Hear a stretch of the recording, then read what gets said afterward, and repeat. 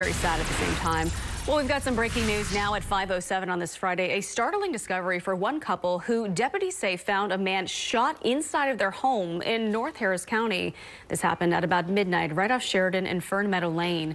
Deputies say that couple reportedly came home and found that man shot. Investigators say the couple doesn't know who that man is or how he got inside of their home. Deputies are still trying to figure out what led up to that deadly shooting.